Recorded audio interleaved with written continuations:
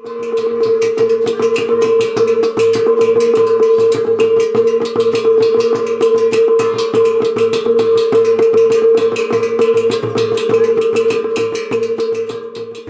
year 2000, the National Commission for Culture and the Arts has funded a total of 22 schools of living traditions for the Panay Bukidnon community of Iloilo and Capiz.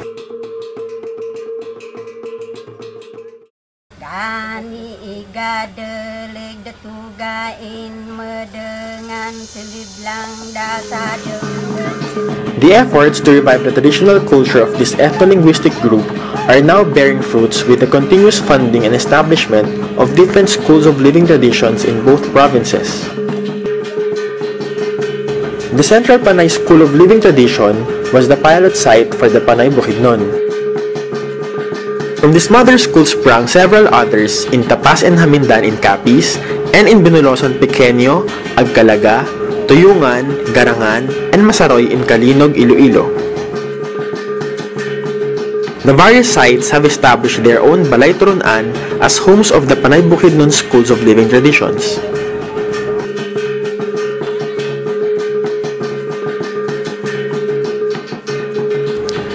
The trainings have centered on reviving and promoting three key art forms from their culture.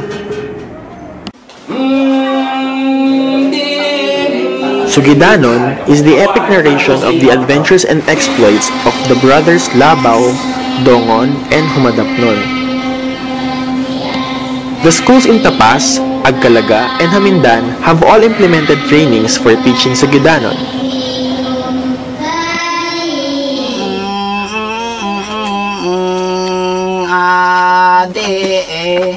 Gani gadalag datugain madengan iwanan taran lamang hangga. Panubok is their traditional embroidery that boasts of having a distinct color and design system that can be identified only with the Panay Bukidnon. Saipang is the traditional blouse for women. It comes with butterfly-shaped sleeves and often measures up to the lady's waistline and sometimes even cut midrib. Embroidered designs embellish the saipang, which is usually red or white. The traditional panubok designs are matangpunay, toku-toku, sikag-sikag, sudlikama, and girigiti. They combine all these stitches to create stories on their wares inspired by the Sugidanon and their environment. The schools of living traditions of Tapas, Garangan, Agcalaga, and Masaroy have implemented trainings on panubok.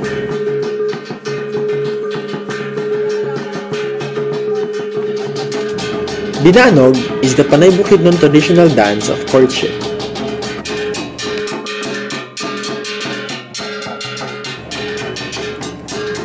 It mimics the movements of a kayay or banog bird. It is performed during special events such as weddings, anniversaries, and harvest season. Accompanied by agong and tambol, Binanog dancers stomp their feet and flail their arms as people around them cheer them on. There are two types of Binanog.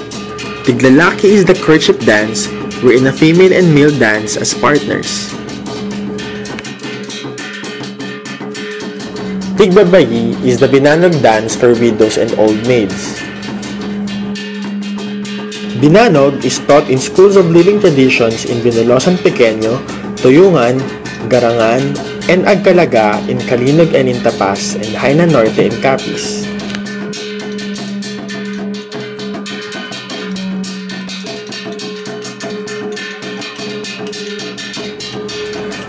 Aside from these three art forms, schools of living traditions on bamboo crafts have been established in Binolosan Pequeño and Haina Norte.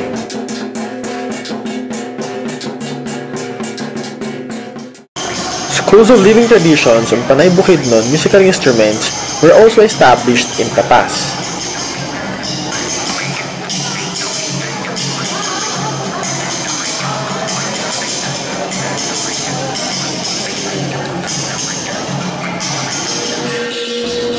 Through the schools of living traditions, the Panay Bukidnon of Iloilo and Capiz have become prouder of their cultural heritage.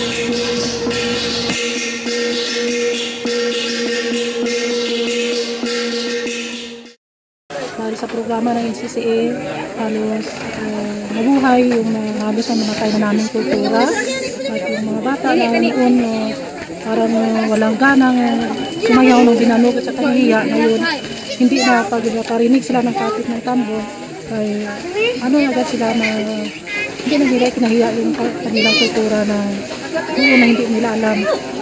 At para sa amin, malaki talaga ito na ibigay ng inspirasyon sa amin dito. Nalipay ako kung sa Tagalog, Panghinuon nga hatagan kami sing kahigayunan nga nabuhi ang kultura, tapos nagdevelop, nagsadya, nakita ka mga ahensya sa gobyerno, ginbuligan kami, ginapangabay ko pagid nga ini nga kultura namo nga nasiling usirisal sa kabataan ang pag-asa. Kaya ako, tigulang na ako. 63 years old na ako.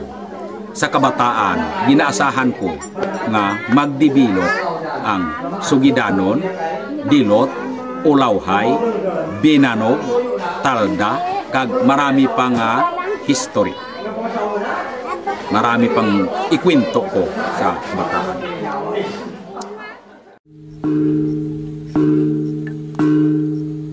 The Ati are among the first inhabitants of the Philippine archipelago.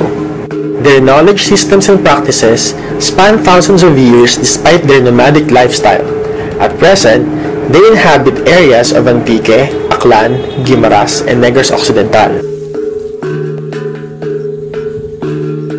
Schools of living traditions were established in those communities in order to pass on knowledge on medicinal plants, language, crafts, and performance art.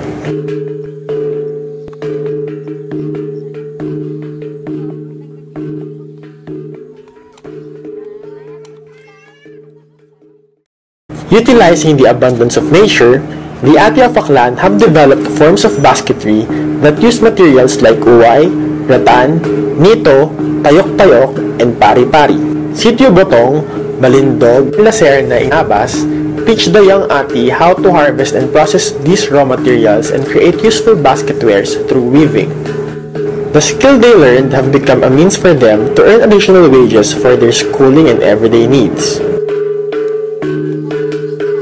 In Malay Aklan, a school of living traditions on hunting and gathering was established. It taught the young Ati of Malay on how to source out food from the forest and bodies of water and how to prepare these provisions the traditional way.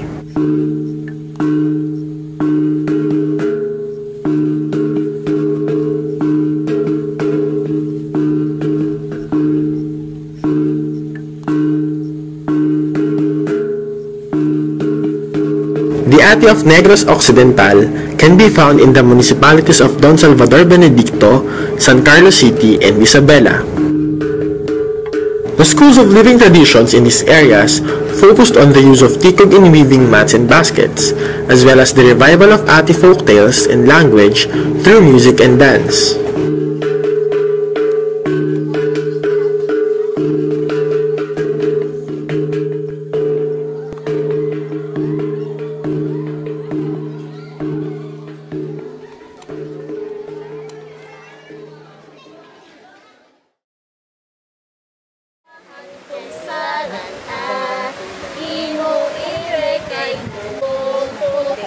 The schools of living traditions in Hamtik and Tobles Fornery in Antique taught Ati language to its young students in order to mitigate the diminishing use of Ati language in favor of the predominant Kinaraya. Aside from the students, family members were also tasked to use Ati language at home so that students may continue practicing the language. Yung mga Ati daw ang unang dumating dito, kaya pag sa school ako, nagtutokso nila akong Ati. Sinasabihan ko na sila na kahit na, dahil sabi ng teacher namin sa Ati, yung mga Ati daw ang unang pumunta dito sa Panay. Mga sinasabi ko. Hindi nagmamalaki ko yung Ati. Hindi mo kayong may-ari. After participating in the schools of living traditions, the young Ati have become prouder of their ethnicity. Through their folktales, they found out that they are the original settlers of Panay Island. These have enhanced their pride as ati, and learning traditional skills in weaving baskets and hunting and foraging has enabled them to maximize what nature can provide for them.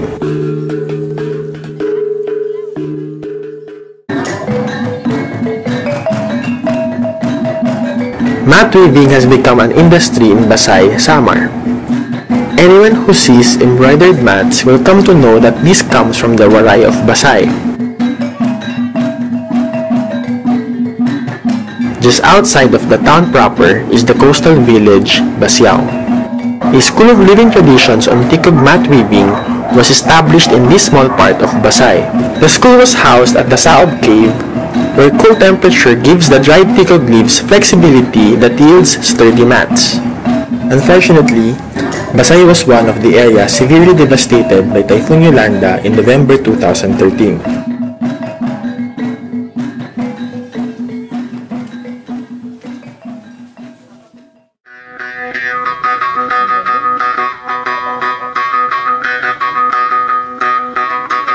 The Palawan have been known for their devotion to nature through animism.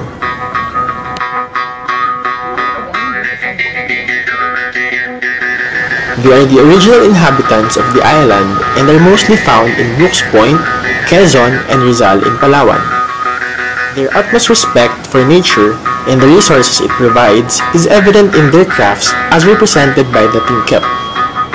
These containers are crafted from the resilient buldong, binsag, and busnig.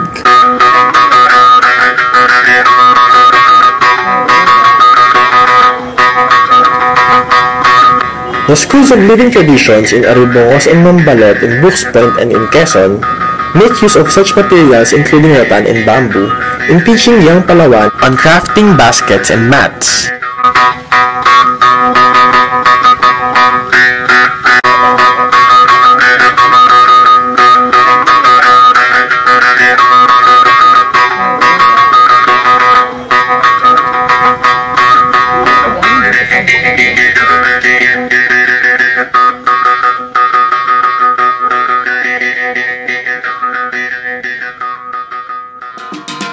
Aside from honing the handcraft skills of their communities, School of Living Traditions on performance of Tarek have also been implemented in Aribongos, Ipilan, and Imulnod in Brooks Point and in Quezon.